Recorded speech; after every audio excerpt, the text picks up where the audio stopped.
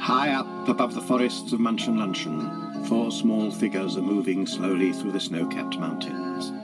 It is very cold up there, and they can see the village and Castle Casserole far in the distance, like a miniature toy town. It's starting to get very breezy as the 4 climbers, one red, one light blue, one yellow, and one deep blue, make their way higher and higher. I can see who they are now. Fang, Howler, Grizzler, and Gums, the Werebears. Whatever are they doing up here in the wind and the snow? I'm so cold. How much longer do we have to climb these mountains, Howler? Oh, until we lose those nasty terror-heads that are trailing us, Grizzler. They've been following us for days, and we can't seem to shake them off. I haven't seen them at all today, though. Neither have I. Maybe they've given up, but we can't be sure. They might even be ahead of us laying a trap. We must keep an extra careful eye out. Yes, I don't want to be thrown off a mountain by one of those terror-heads. Do you, Gums? Oh, certainly not, Fang. The bears have managed to escape the clutches of Witch Hazel's terror-heads so far. But how long can they go on? I don't like it this high up. I feel funny. Oh no! Grizzler's fear of heights is starting to get hold of him! Don't look down, Grizzler. It's too late. Oh, I'm changing. Yes, poor Grizzler is afraid of heights, and when he feels that way, he transforms into his other self, a werebear. I'm fed up with all this walking. Let's have a snowball fight instead. Oh, no, Grizzler. We've got to keep on going. Come on, guys. Don't be such spoil sports. And Grizzler starts to throw snowballs at the other bears, who duck and try to get him to stop and calm down. Oh, stop it. But the commotion alerts the terror-heads, who aren't too far away. They look over the edge from where they're standing and see the bears some distance below them. There they are. I thought we'd lost them. Yeah, well now we found them again. Yeah, right. Snap, you're playing snowballs, the babies. Let's give them a snowball to remember. With that, all the terror-heads begin to build a giant snowball. What can they be up to? Ah, they're going to roll it down the mountain and bury the werebears in an avalanche. How dreadful. There, Snap, that should be big enough. Put it down onto those stupid teddies, Munch. Right. My goodness, the snowball is getting larger and larger. It must be as big as a house by now, and it's heading right for the werebears. Oh, what's that noise? Oh, crikey, run for your lives, fellas! The 4 little bears run as fast as their little legs will carry them, but within seconds the avalanche catches up with them and buries them completely. What a terrible thing to happen. That was really funny. Now we can report to Witch Hazel that we've got rid of those pesky teddies. No, but she won't believe us if we don't take back some proof. We'll have to dig 'em out again. No, we won't. Look, Fang's cap and Gum's bobble hat have been knocked off. They'll do as evidence. Is this the end of Barrel Egg on Bacon Burger's werebears? I wonder.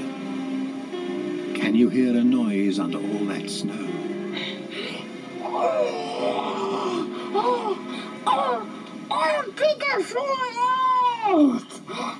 My word, I quite forgot.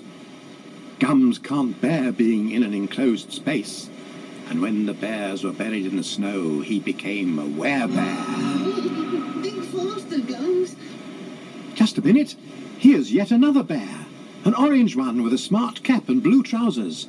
He's got pieces of fence panelling on his feet like skis, and he's helping to dig out the bears. Come on, lads, out you get. Guys, who are you? Oh, he looks like us. only a little bigger. I'm Growler. The Baron sent me out to help you. I'm a Werebear too, only I can change whenever I like. Gums has changed back into his ordinary self again, and the avalanche has done the same to Grizzler. But he is starting to look a bit green again as he sees how high up he is. Oh, quick, Gums! Put your hat over Grizzler's eyes so he can't see how high we are. Fang rescues his cap and Gums puts his bobble hat over Grizzler's eyes, just as the Terror-Teds come into view. Hey, they're alive! And they're escaping. Hold on to me, fellas. I'm going to try to scare us all out of here. And Gums, Grizzler, Howler and Fang grip tightly onto Growler, who whizzes down a snowy slope on his wooden skis. What a good job the Baron gave him extra strength. Just hang on. The 5 Werebears have got round to the other side of the mountain, and they stop and talk. Howler, Gums, Fang and Grizzler chat to their new friend and learn how good old Baron Egg and Baconburger has sent him out to help them. You arrived in the nick of time, Growler. Those Terror-Teds will be back soon, though. They really hate us. Nearby is a cable car station used for carrying the skiers to the top of the mountain in the skiing season. Now it's empty, and the Werebears shelter in it. Look at all this machinery. What's it for? Oh, it's used to make the cable car go up and down the mountain. Perhaps we should escape in it. Wait, I've got a better idea. What is it, Growler? Growler tells the other bears his plan, and then he goes outside and pulls up 4 small fir trees. They put Gums and Fang's hats on 2 of them and put the trees in the cable car. Now we send the car off, right, Growler? Right, the noise will alert the Terror-Teds and they'll think it's us in the car. They'll bring it back to the station to get us, and as soon as they step into the car, we send them back out again. There it goes. Oh, now we hide and wait for the Terror-Teds.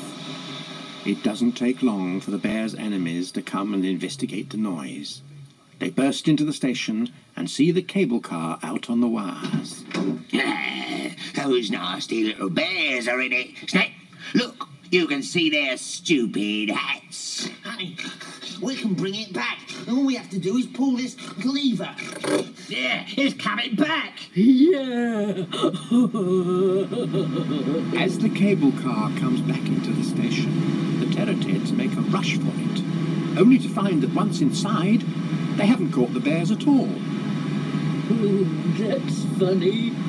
They've all turned into fir trees. The Werebears have lured the Terror-Teds into the car, and now Growler pulls the lever that sends the cable car back out from the station, with 4 angry Terror-Teds inside it.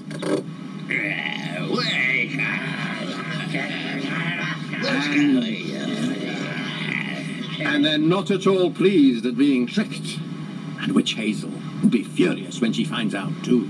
Oh, they're about halfway over the valley. We'll stop the car and leave them hanging there. So the Terror-Teds are left hanging over a big drop in a cable car. And serves them right too. Now we have to get down off this mountain. Oh, come on. I'll dare not go. If I see how high up I am, I'll go wild and turn into a werebear, and then I won't be able to control myself. Oh, just keep hold of my hand and close your eyes, Grizzler. What's that noise? It's a snowstorm. We must hide. Within seconds, the storm hits the Werebears. And nobody can see a thing. Oh, grab hold of someone's paw so we don't get lost. However, as the storm dies down, the bears get a shock. Howler, Gums, Grizzler and Fang are all holding each other's paw. But Fang is gripping a fir tree with his other paw. Oh, gosh, it's a tree. I thought it was Growler. Oh, where can he have got to? But Growler is nowhere to be seen. He has been separated from his friends by the snowstorm.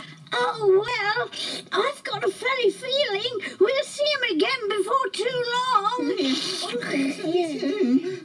Well, I hope they're right, because I've got a funny feeling that the Terror-Teds will be back again soon, too. Will Growler turn up and save the day?